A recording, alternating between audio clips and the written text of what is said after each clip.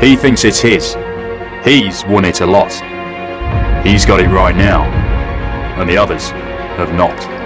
They come to the palace, at the top of the hill, for a test of their courage, their strength, and their skill. It's not the money they're after, it's the glory, the fame, to be able to hear the world champ, then their name.